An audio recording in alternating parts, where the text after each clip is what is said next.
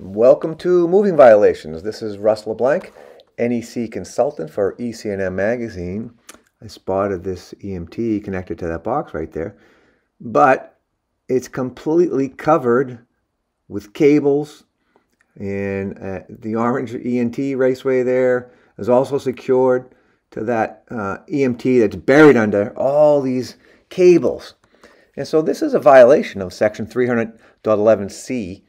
Raceways cannot be used as a means of support for other raceways or cables or other non-electrical equipment. And they've done that for pretty much the entire length of this EMT.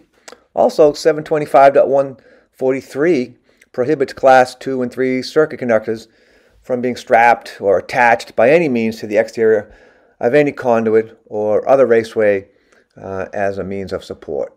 But that's exactly what they did here.